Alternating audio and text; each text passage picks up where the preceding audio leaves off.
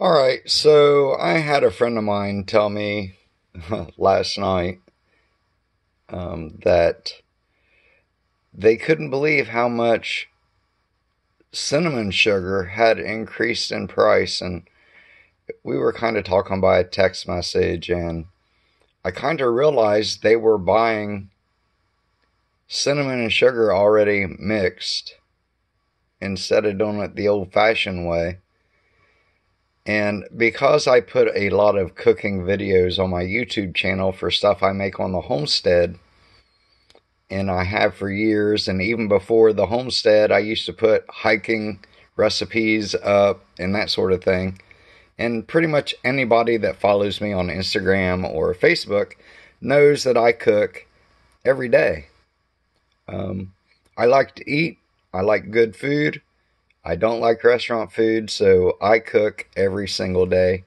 2, sometimes 3 meals a day. Anyways, once I realized, so what I was getting at is that when the pandemic started, nobody really knew how to cook. Very few people. I mean, there were people that knew how to cook, but you realize very quickly how many people don't know how to cook. Even the most basic of things, the most basic of knowledge, like how to make cinnamon sugar. I've made this since, gosh, I was a little kid, 5 or 6 years old. We used to put it on, toast bread and put butter on it and put cinnamon sugar on it. I knew how to make that from a very early age. And in talking to my friend, I just kind of realized that, wow, there's people out there that don't know how to make cinnamon sugar. Alright, so first thing you need to do, you need to have granulated sugar, just white plain sugar like you put in tea or coffee or any kind of drink or bake with. Got to have that. Then you got to have cinnamon, ground cinnamon. And you can get that in multiple sizes. Hold on just a second, I'll get mine out. Alright, so I use so much cinnamon, I actually buy pretty much all of my spices now for probably the last 5 or 6 years. I buy them in bulk containers, and then I transfer them over to a small container. But you can buy a small container or you can buy it in bulk.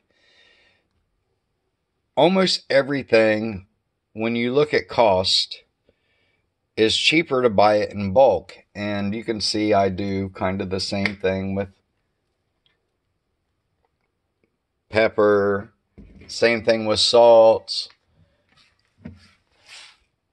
sesame seed, garlic,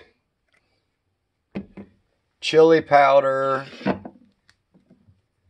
I literally buy as much as I can in bulk, and that's a cost savings. And when you cook a lot, it's just nice to know you always have what you need. All right, so back to, let me get these put up. Back to what I'm getting at. It is very simple to make cinnamon sugar. You buy ground cinnamon. Get you an old container. This is French onion dip.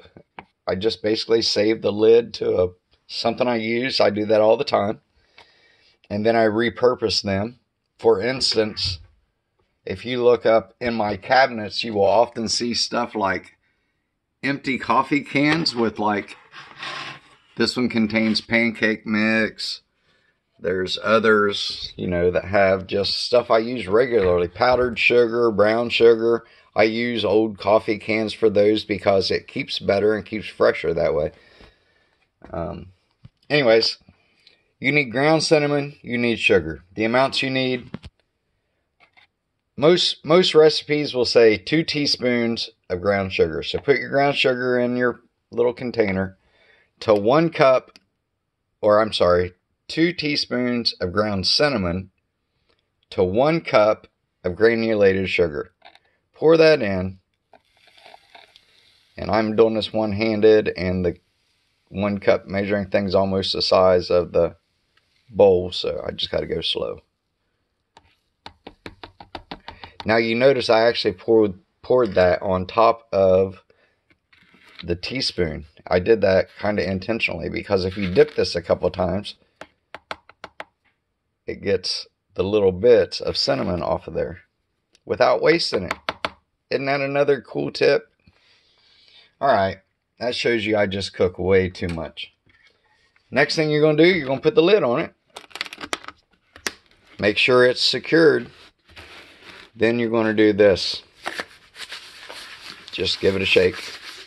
Shake it a few times. Shake it upside down. Shake it when it's on its side.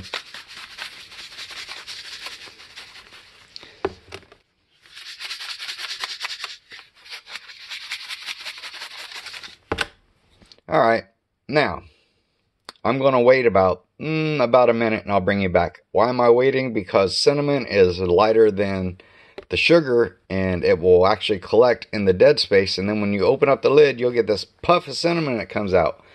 I like to conserve. Like, I am so frugal with everything I do. I'm going to wait a minute for the cinnamon to then settle, and then I'll take the top off and show you. Alright, so our minute has passed, and now is the moment of truth.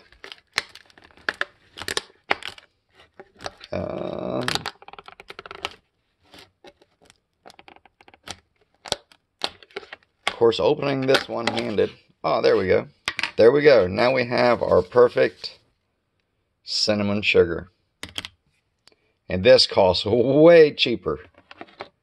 She was telling me, I thought she told me it was like, did she say $6? $6 for 4 ounces. $6 for 4 ounces. This is 2.3 ounces of cinnamon. I think it was around $2 and some change. And sugar, we all know what it costs, you know, 5-pound bag or a 10-pound bag. That would make, wow. You could literally buy the stuff and pay about the same price and then make it.